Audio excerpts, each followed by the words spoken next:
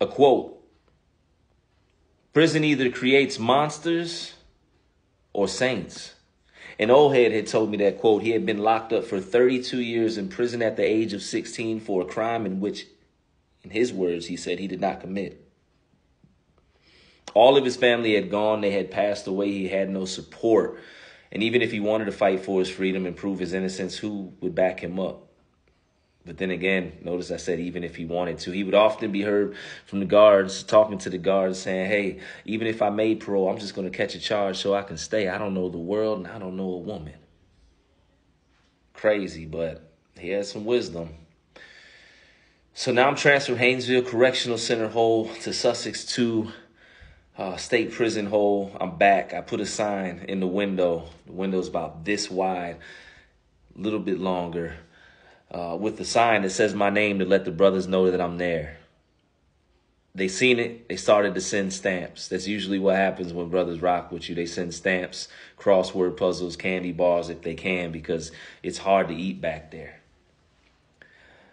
The stamps are used for things like for the purchase of tobacco. I would purchase tobacco so then I could take the tobacco and buy trays so I could eat, especially when there were shifts there that I could.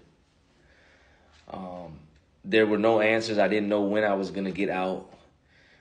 And it was hard. If anybody's never been to the hole, I'll continue to say it is a very cruel, harsh thing. And that's why in some states they're starting to outlaw it for a certain period of time, the effects it has on the mental.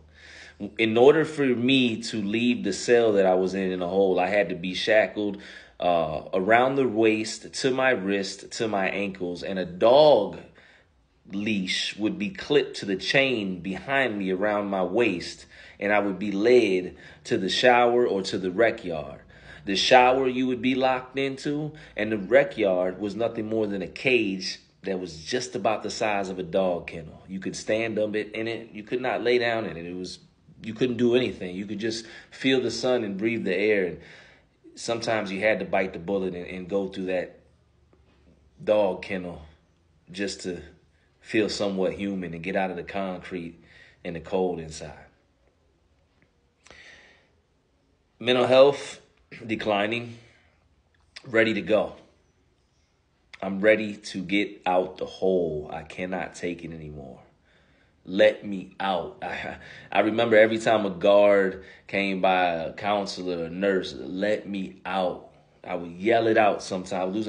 When you're in a hole, you're surrounded by a bunch of people. All you hear is screaming and banging. It's just people that can't deal with the quiet. They got to make noise, man. George Jackson said if you were in there for at least 1 minute, it would change your life forever, the segregation unit. And boy, this had became my life over the course of some months, close to a year. And why should a human being have to adapt to that when no charge, no institutional actual infraction was given? But this is the system. They can do what they want.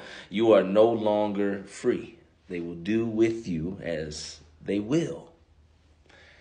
But eventually, my name got called, and I was able to go into general population, back on the compound, back on Sussex 2, back in the Terror Dome.